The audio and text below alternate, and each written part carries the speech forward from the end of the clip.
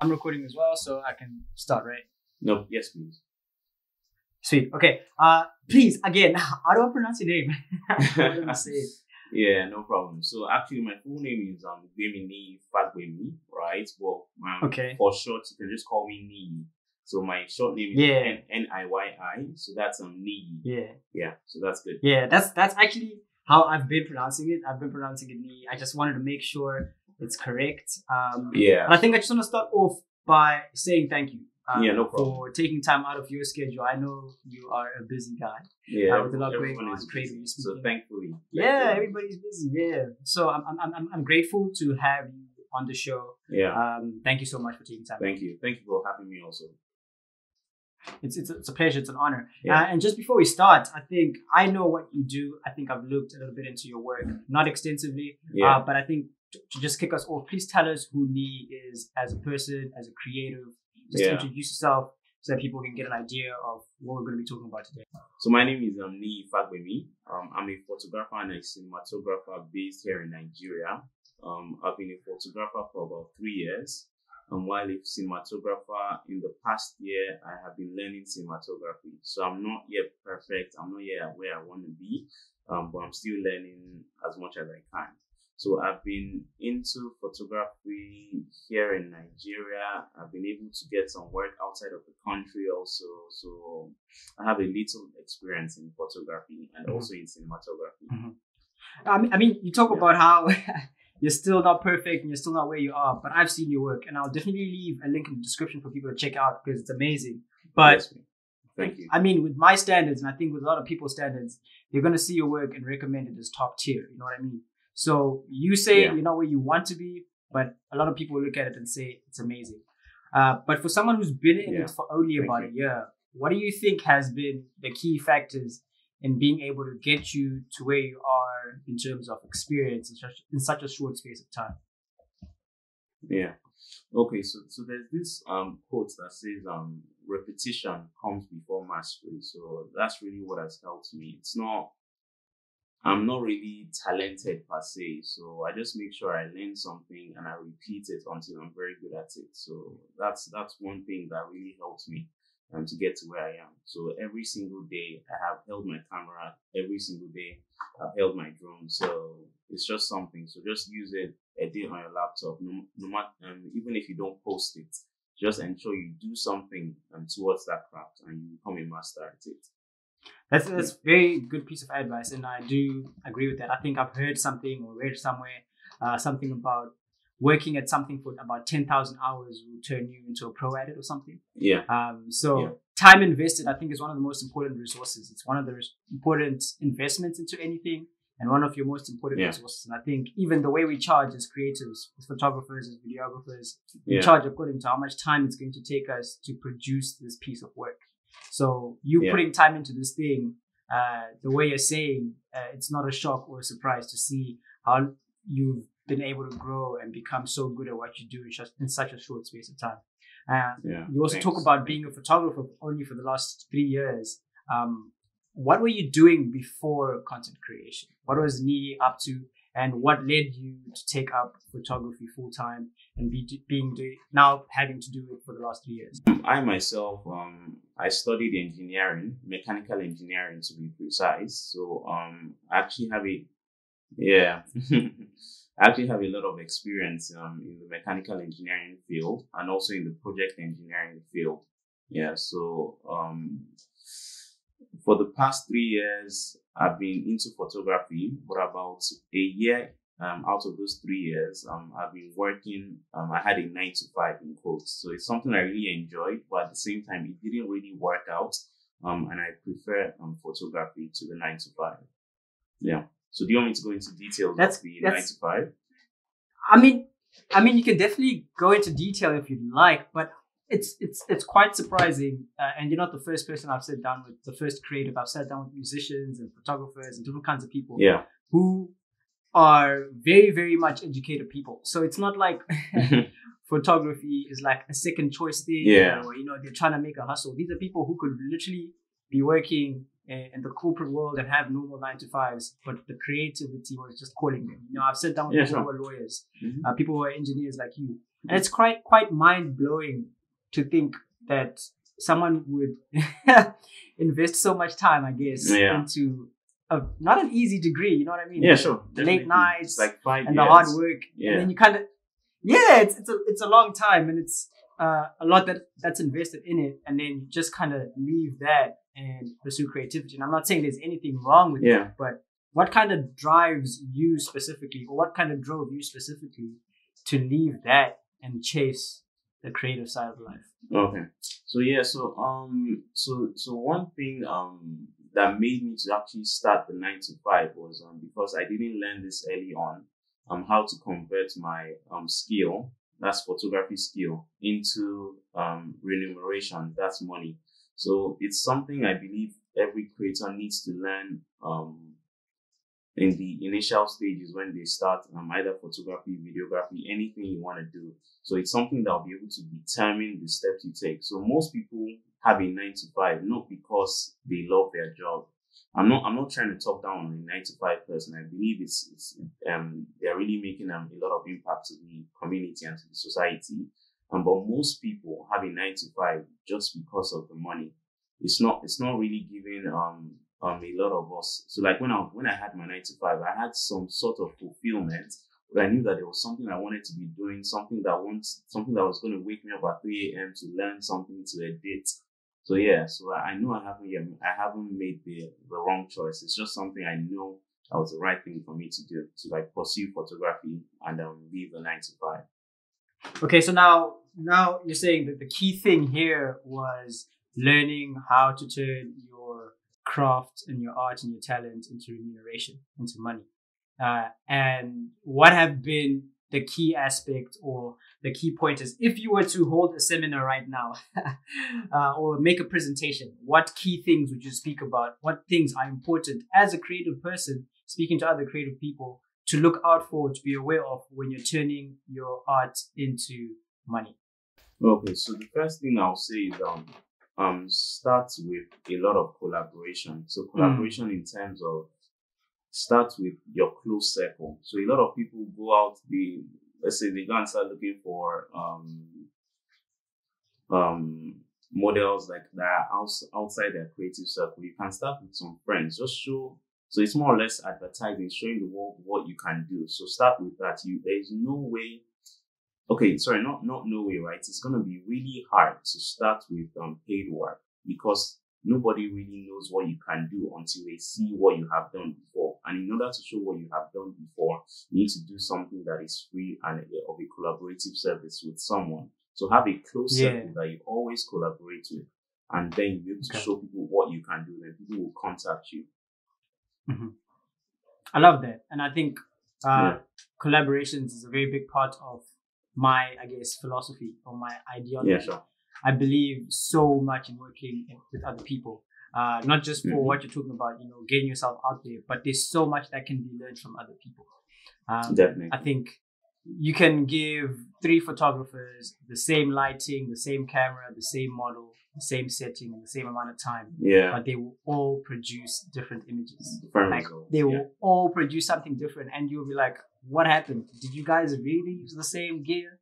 You know what I mean? Mm-hmm. It's because people do it differently. And that's the beauty about the arts. It's that everyone sees everything differently. Everybody chooses to use the gear differently.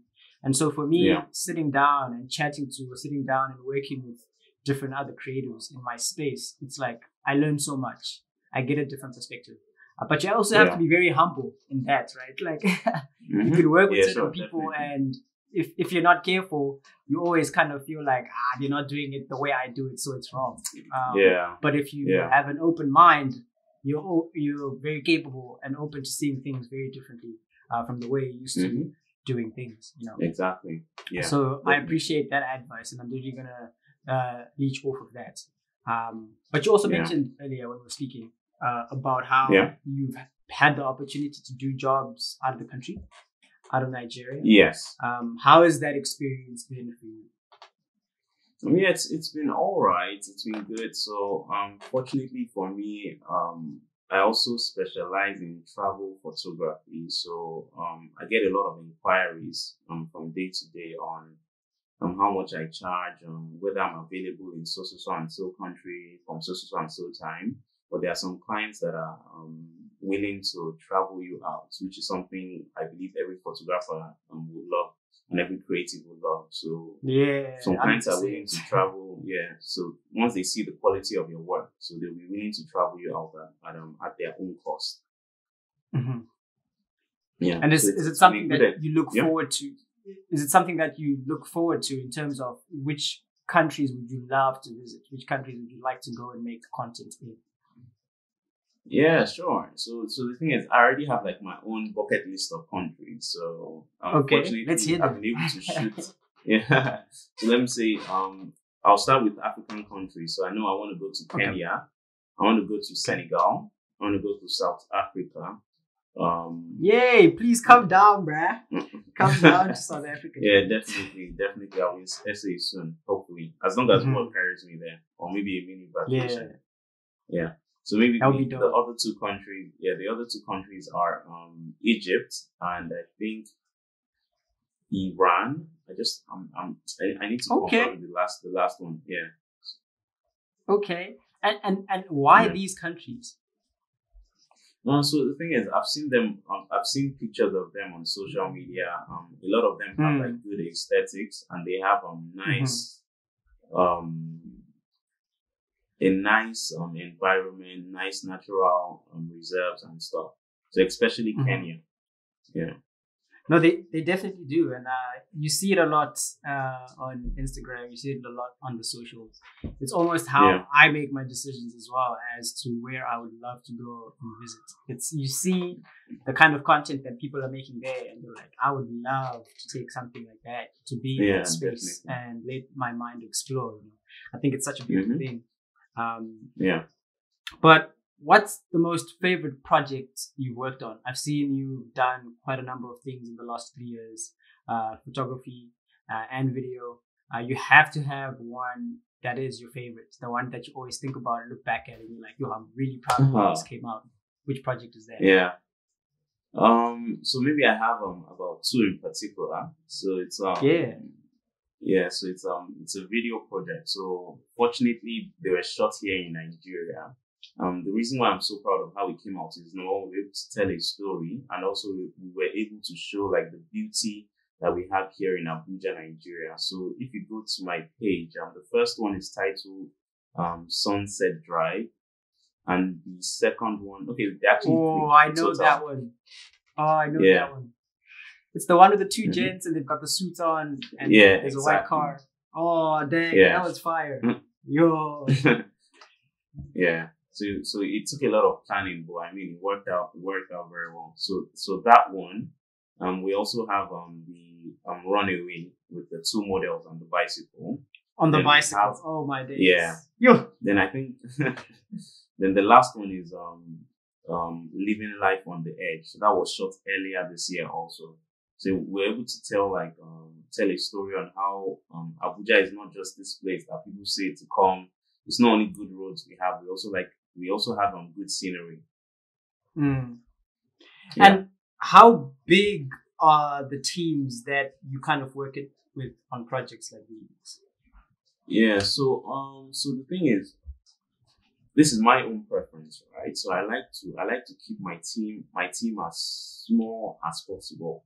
Not because I don't like working with people, but also you save time, you save resources, and also you save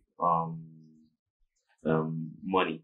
You get, so the smaller the team, the more resources you save, but also there has to be a balance. You can't say I would never shoot any of what I've done, right? I would never do it on my own. You get, so I have like a team of myself. I have like an assistant videographer. Then we have someone that is there for sound engineering, but not every single time. Then we have the models. Then we have the makeup artist. Then.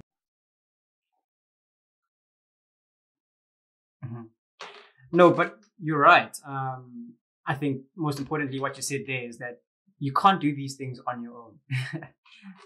It would be quite intense if you tried to tackle some of the jobs and some of the creative concepts by yourself. It's almost nearly impossible.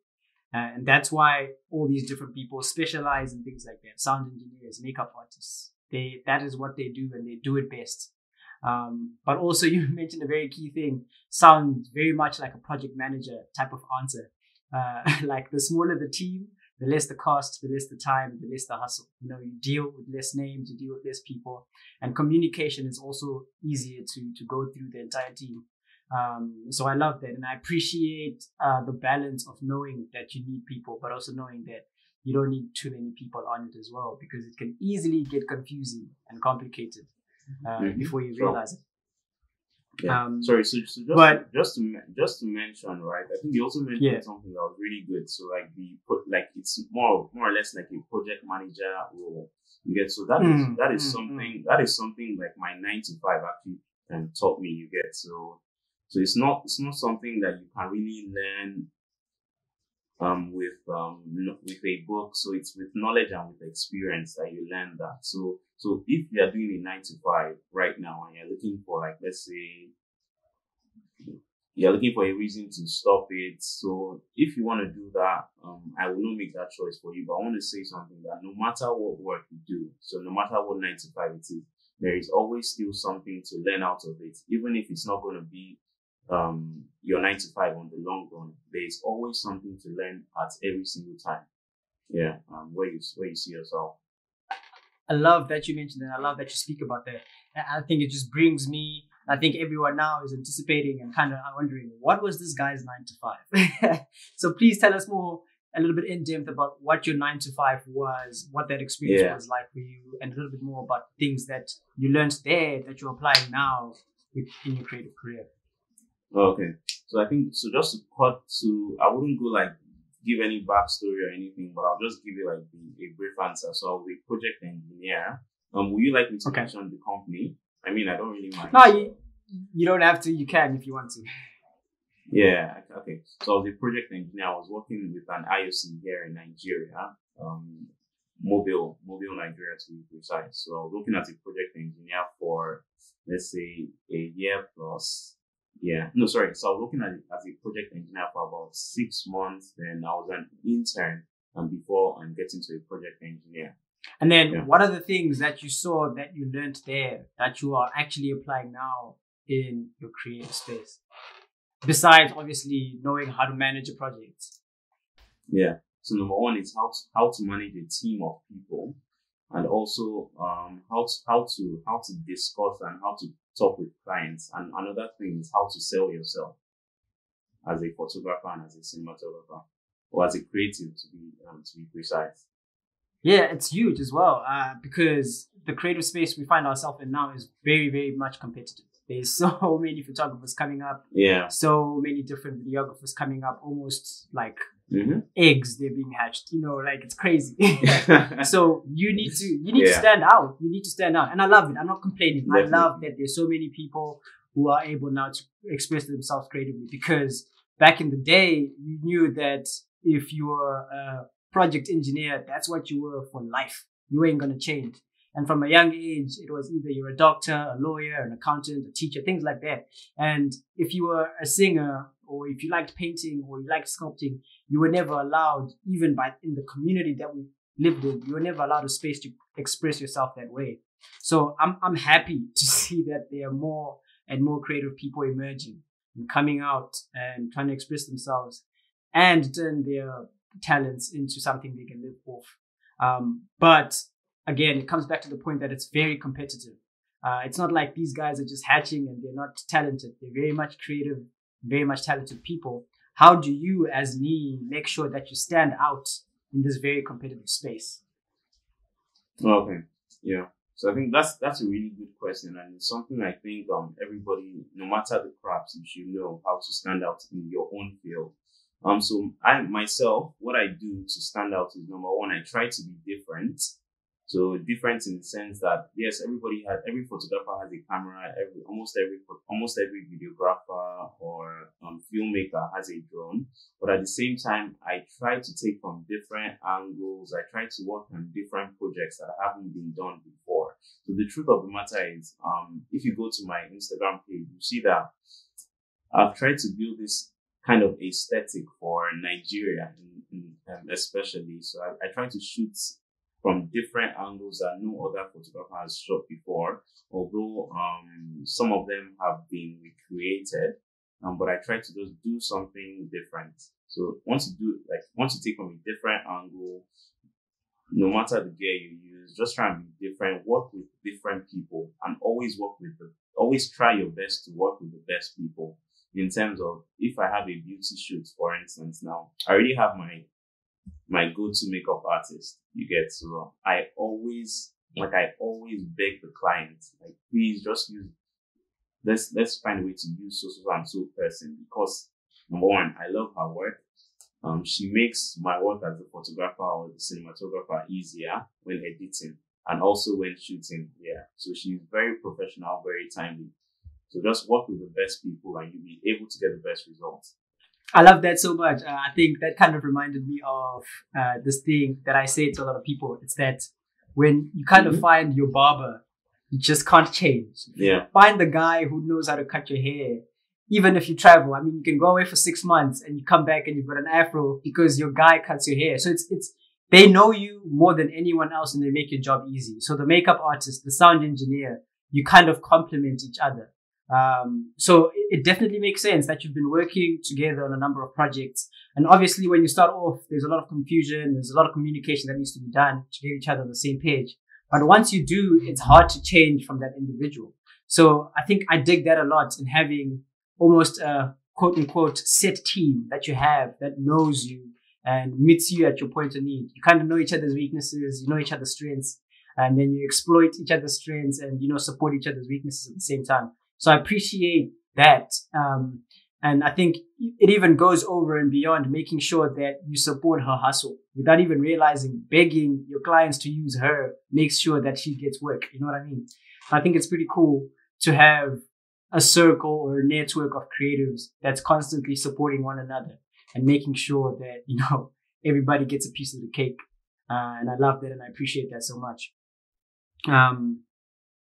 But you also mentioned something about how you try and capture different angles and different spaces in your country.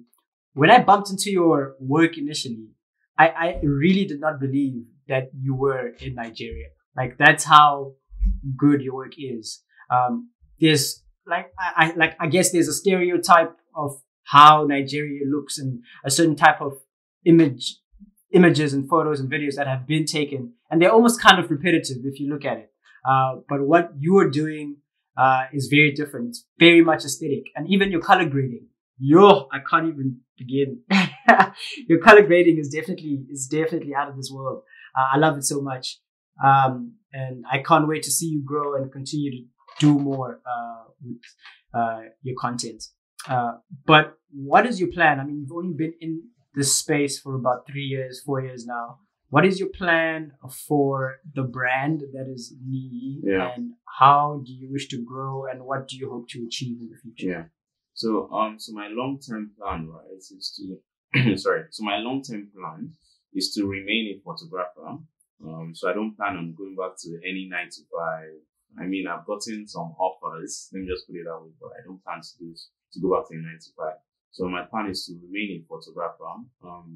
Keep on taking pictures, videos, but at the same time, I'm looking to build, let's say, a team and also a business that helps people and helps creatives to grow. So we have a lot of photographers that are doing that here in Nigeria.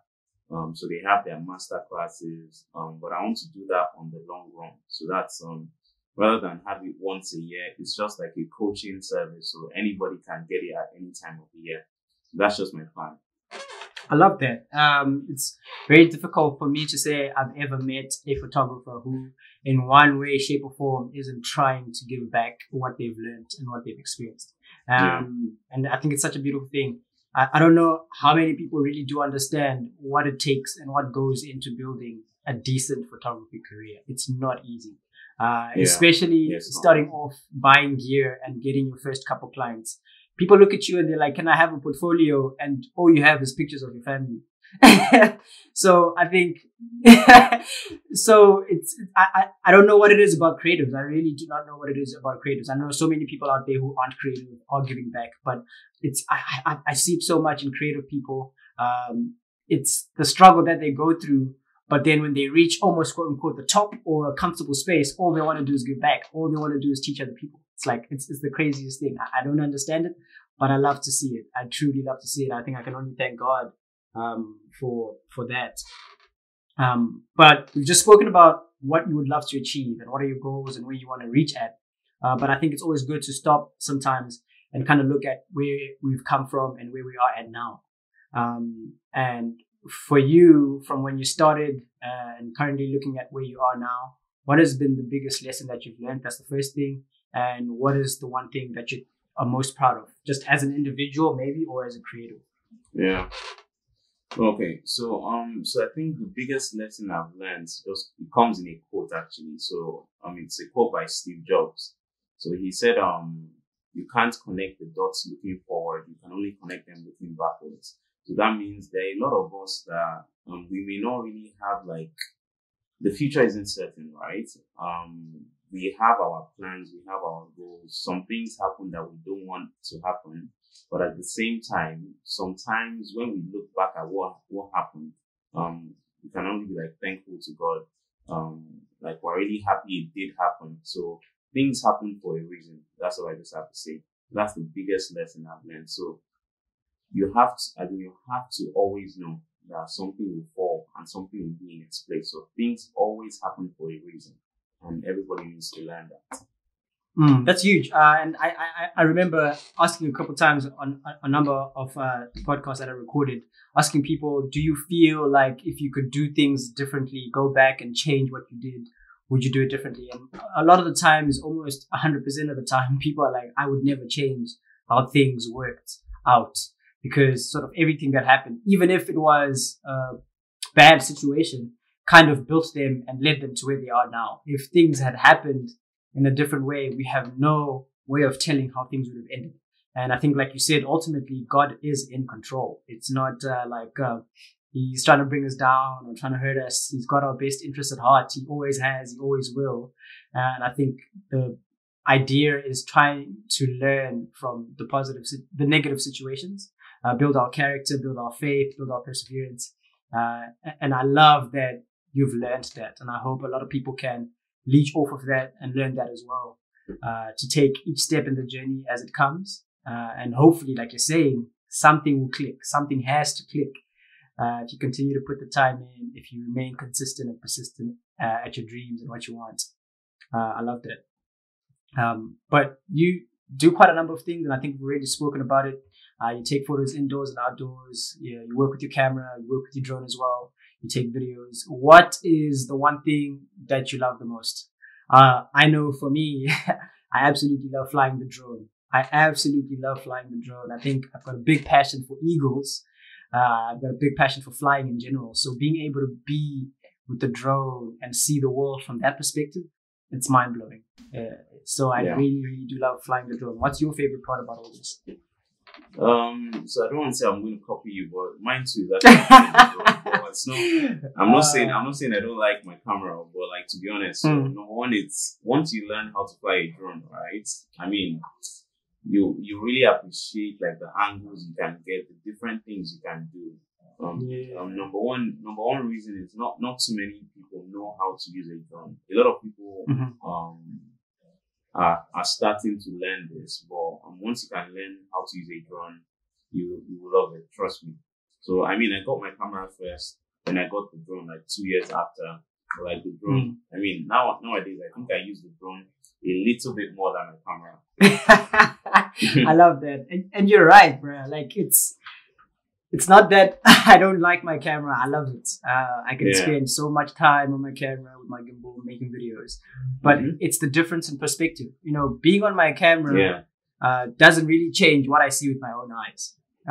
But being with the drone, I only see that once in a while on a flight or in a 20-story building. But even then, the perspective, it's not the same. You know, it's not the same. So I think I appreciate just the difference and the ability to capture God's creation from those different angles. The movement of it all. Yeah. And things... Yeah, you were going to say? Things look... Yeah, like the environment looks more beautiful from above. I mean, so God has a very good view of us. Yeah. I'm always looking at it, especially when you take it way high. You're like, I'm so small. I'm so insignificant. Yeah. You take it up in a neighborhood and you see 50, 60 different houses and people are living their lives right there, you know, and things are happening. And they don't know that. They don't even know. Exactly. They don't even know. So I think it's beautiful. The capabilities that the drones have. And I was going to ask what drone you have and how you've been flying that drone so far, if you are looking to upgrade, and which one would you upgrade to? Okay, sure. So for the drone, right? So what I have is I don't know if you guys can see this. So this is, let me put this in focus. Sorry. Yeah, perfect. So this is a Mavic Air 2. So this has been my drone for the past year. So before this, I was actually using the Mavic Air 1. Yeah, so I was actually using the Mavic Air 1 before this. Then I changed from the Mavic Air 1 strictly because the camera wasn't too good, and also it had some range issues. But this drone right here, the Mavic Air 2, I would definitely recommend it for anybody. But now, if I had like the choice to change the drone, I'll probably change it to the newer one of this. That's the Mavic Air 2S. And there's nothing different. It's just because it has a better camera. Yeah. Okay. So a lot of people will see content creators and they'll see their content and they'll see all the amazing footage of the drones, and it's all beautiful. It's amazing. We love to see it. But what they don't know is these things crash all the time. For me personally, I've crashed mine one too many times. Have you ever crashed your drone? Wow. Have you ever had scary moments where you thought, this is it, this is the end, I'm never going to get it back? And can you tell us those stories? Yeah, sure. So I'll start with my first drone, right? So I had the Mavic Air before this. That's the Mavic Air 1. So I was flying in a courtyard. So there were these strings that you can't really see them. So it's like tiny wires. And the crazy thing is that sensors don't catch these wires. So I was flying. I was with my cousins. Next thing I saw it was freelance. Then it crashed. I'm telling you. So like the gimbal of that drone broke. So I now had to like is that what messed up the camera? Is that why you ended up changing? No. So it didn't really mess up the camera in like, I just meant like the quality then. But like why I ended up changing it was because it crashed a second time. Oh. Yeah. What happened? Like I still fixed it. I've forgotten it. I think I was flying somewhere like indoors actually, which is not recommended. I was flying indoors and it crashed then. Yeah. Oh snap! I love it. Now, but it's real. These things happen. And have you crashed the new one at all? Oh yeah. So I've had two major crashes with this new drone here. The first one was I've had one minor crash, one major crash with this new drone. So the first major crash which is the only major crash, was when I was recording at the stadium. And the thing about videography is that the thing about drone videography is you have to find a way to hide yourself as the drone operator so that you would not show when you are reviewing the footage. So I had to like hide behind the building, which took the drone out of my line of sight, but I also like knew the path. So I just did a quick shot of it revolving around the person. And unfortunately, this particular drone doesn't have sensors on the side yet. So it was going around, about to complete the circular motion. Next thing we heard was bush. So it just fell on the floor. So like, so fortunately for me, right? So it wasn't like at a very high elevation. It was just like something this slow. So we just fell from there. But the only issue now is if you put on the drone, this particular one, you just hear a bit of scritch. Scritch. That's funny.